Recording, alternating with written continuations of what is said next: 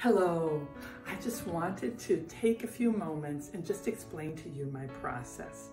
I use light a lot in my painting, and the reason why is because I use something called cold wax and oil.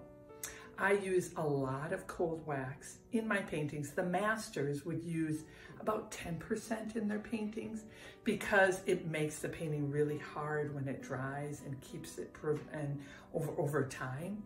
Well, I use about 50% in my painting, and one of the reasons why is because I love the fact that because I use so much cold wax, it literally takes the particles of the oil and kind of makes space in there for light to travel through.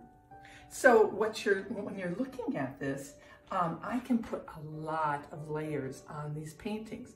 This painting probably has somewhere like 60 different layers on it of paint. If I did that to a regular painting, it would literally become very, very dark over time. But with a cold wax painting with oil, it literally allows for you to get light behind all the layers so that you can actually see into the layers for it.